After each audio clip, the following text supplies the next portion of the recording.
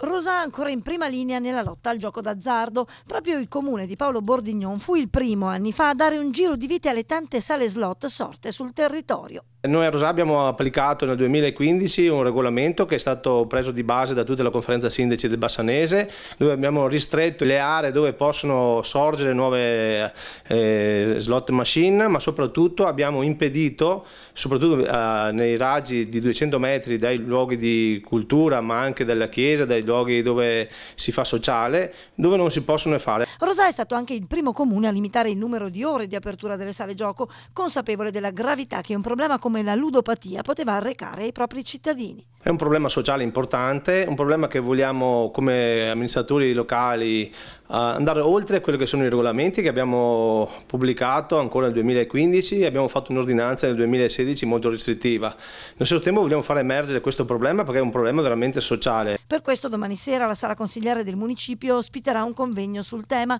con numerosi esperti del settore e intanto Bordignon si sente di lanciare un messaggio anche al governo che entrerà in carica dopo il voto del 4 marzo. Credo che sia un aspetto importantissimo quello perlomeno di non fare pubblicità per quanto riguarda i giochi d'azzardo. Si capisce bene per lo Stato è un introito non da poco, però dobbiamo andare oltre a questo, dobbiamo guardare soprattutto l'aspetto sociale e in particolar modo l'educativo dei nostri ragazzi.